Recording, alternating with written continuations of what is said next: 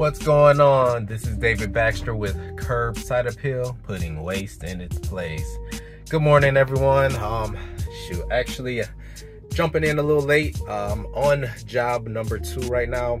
First job I had was a resident. She had about 3 items. She had a park bench in her backyard, a kiddie pool, and a television that she needed removed. So went out there, got that this morning, first thing this morning.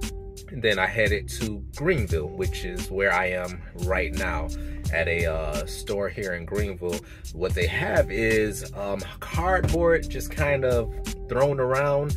I mean, it's not as bad as maybe I'm explaining, but there's the cardboard around outside of the dumpster, and they want it cleaned up. So I'm here to pick it up, and we're gonna get that going for them, and then I'm gonna head back to Montgomery. So jump on in and let's get this done.